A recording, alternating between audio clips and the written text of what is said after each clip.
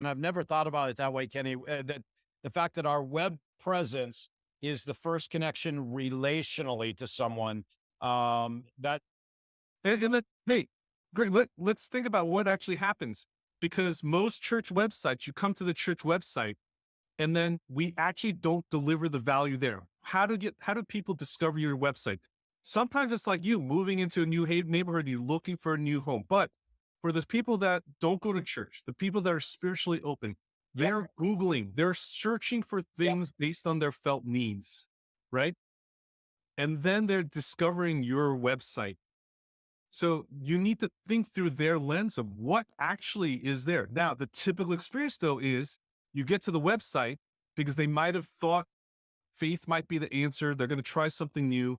You get to the website, you actually don't deliver. The website then says, you must come to our building Yep. where we're going to lock the doors for an hour to 90 minutes.